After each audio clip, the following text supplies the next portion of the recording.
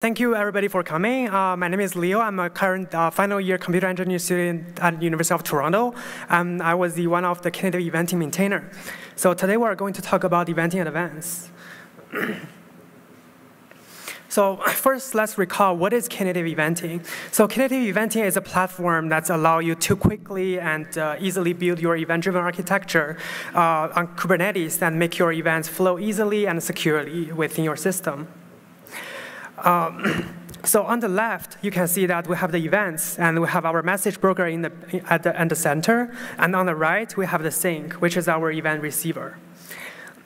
So events will arrive at the broker, and the broker will take the responsibilities to transport the events to the correct destinations.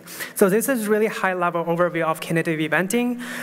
And there are many other components like triggers, which connects the broker and the sink, and the channels which will broadcast all the events it got received. So if you want to learn more, check out the knative.dev, the website, to learn more. So today we're going to go over actually three advanced eventing topics. The first three, due to the time shortage, the first one is going to be security and the job sync and the advanced event filtering. So what is the security in Knative Eventing? So in eventing, we have added the OIDC support, which means you can add authentication and authorizations to all the communications between the broker and your services. So to visualize it, empowered by this eventing components, you can configure who is allowed to send the event to who.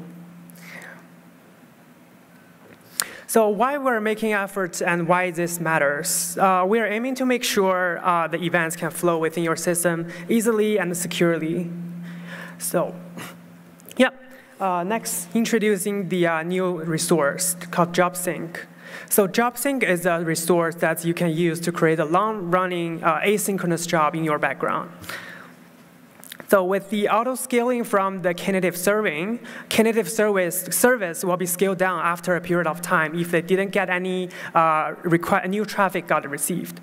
So it is designed to run like the stateless and short tasks. It's not designed for running like a really long background jobs. So how can Job Sync try to solve the problem? It will create a long-running and asynchronous job at the background with every unique event it's got received. So here are some use cases. For example, you wanted to trigger like database backup jobs, or when you got some new data and you wanted to trigger the rerunning of your machine learning model, Job Sync is your best choice. Next, let's talk about what is advanced event filtering. So recall event filtering. So different events might have different types, and they need to be delivered to different destinations based on those metadata and Cloud Events attributes.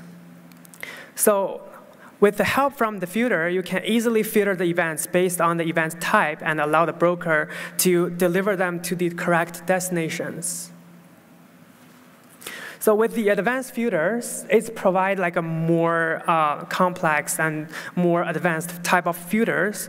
So for example, you can filter out the events that have like com.github as a prefix in their type or in their other Cloud Events attributes.